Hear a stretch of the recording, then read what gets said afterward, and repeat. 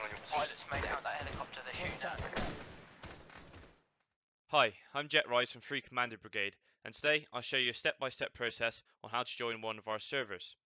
We'll follow a four-stage process. Firstly, we'll set up ArmA A3Sync, which is a launcher and add-on synchronization tool. We'll then run through how to connect to our add-on repository, and then I'll show you how to install Task Force Radio to TeamSpeak, TeamSpeak being our main communication platform. And finally, I'll show you how to connect to one of our servers. In the description of this video are timestamps which you can skip to if you haven't already completed certain stages. So we'll get started by installing ArmA A3Sync. So firstly, navigate to your chosen browser, and in the description of this video, you'll see ArmA A3Sync followed by a link. Click the link and this will take you to Armaholic. Armaholic is a modern mission hosting website. At the bottom of this website, you'll find a link to download ArmA A3Sync. Whilst this is downloading, a very quick reminder, this requires Java Runtime Environment 7 for ArmA A3Sync to run, so make sure you have the most up-to-date version by just clicking here if you don't already have it. So as soon as you've got this installed, we're just going to unzip it and install ArmA A3Sync. Follow the wizard, accept the agreement, and select a directory to install it to.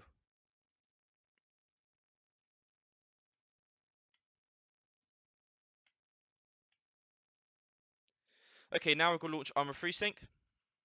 The first thing it's going to ask us to go and do is going to select an ArmA 3 executable location.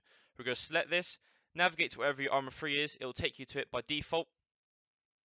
Select ArmA 3 underscore x64. This represents the 64-bit version of ArmA, so better performing. So once you've done that, we'll now go and select the mod directory.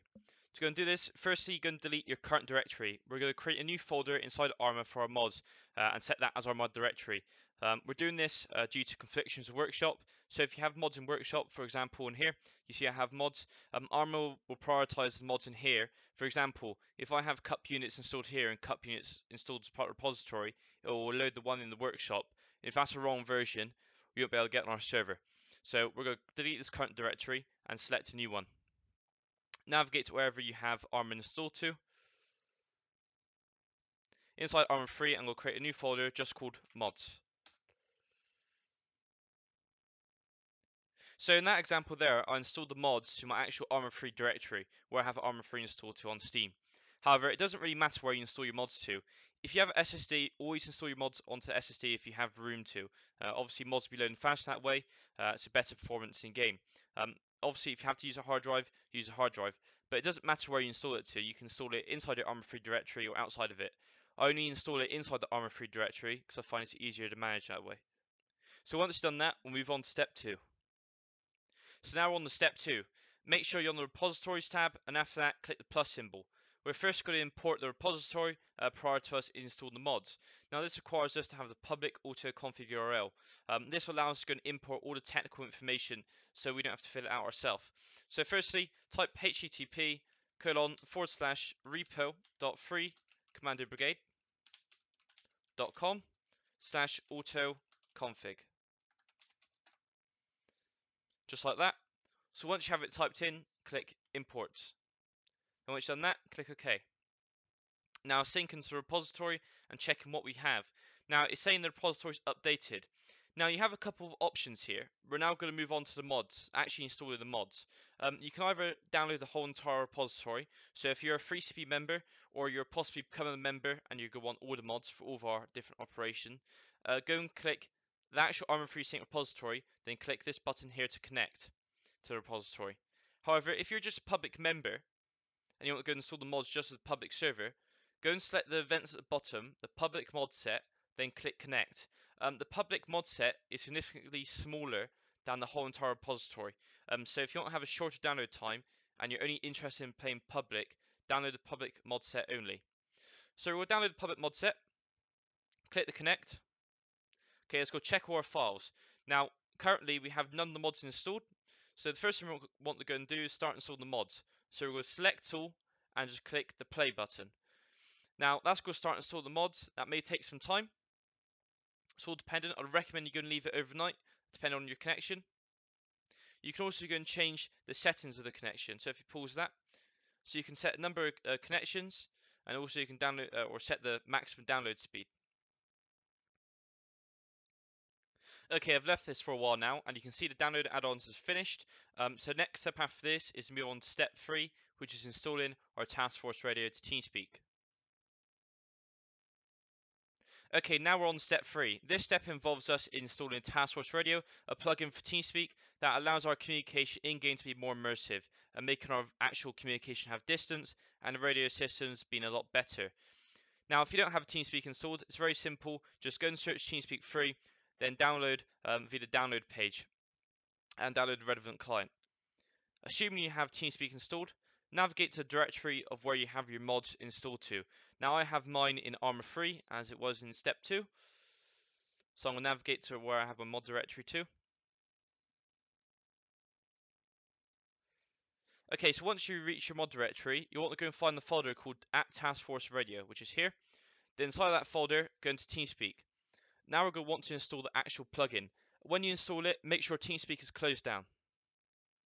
Just go and double click to install it, and now just go click install. It's basically giving us a warning here to be careful of what plugins we install for security reasons. Just click yes. Now it's going to prompt us to restart TeamSpeak if it was open. Generally, this doesn't allow you to go and actually install it if it is open. Okay, to check that Task Force Radio is enabled, just go and run TeamSpeak. Then go to Tools, Options. Inside the Add-ons tab, you should see Task Force Radio installed at the bottom. So now we're on step 4, it's actually connecting to one of our servers. First things first, go to Launcher Options and just make sure you have the right profile selected, as you can have multiple profiles, which changes your key bindings. After that, go and select the Join Server drop-down box and go and select one of these servers. Now, with the exception of the public server, the rest of these servers are locked and passworded, so obviously only members can go and join, but public members, you can go and join the public server. Select that and just go and click Start Game. In the meantime, make sure you connect to TeamSpeak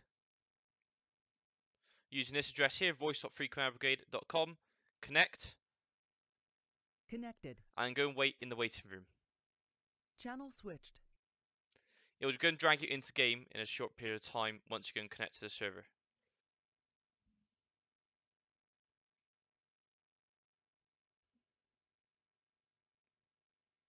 Okay, now we're connected to the server. Just going to hit the close button, and now we're onto the roster of the public server. Now you can go and select any of these roles. I highly recommend if it's your first time on the public, you can select a role like Rifleman AT. No kind of command roles like Section Commander or Fire Team Leader, but you're more than welcome to take any role on this roster screen, including pilot, artillery operators, etc. So once you're in game, just go and select the role which you choose. I've just selected Rifleman AT and go and click OK. This will take you through the game. Now, when you actually spawn into game, it will drag you via TeamSpeak into the correct channel, which is Radio Comms A. Channel switched.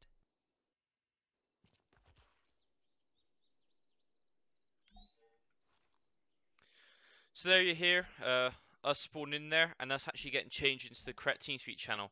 Now, as soon as you spawn in, there are arsenals over here where you can go and select the gear you want. There's also some billboards around which provides you with some information of how you should be operating whilst on a public server. That's the end of the tutorial. If you have any problems during the tutorial, so you don't understand anything or you get stuck because it's not working, there's a couple options. You can go and connect to our TeamSpeak and go and head towards our technical help area, in which someone will come and go and help you. Or another option is go onto our forums and head over to the technical help forum. Make a forum post for your issue, and hopefully people will help you out as soon as possible. Pilots made out that helicopter they're shooting at.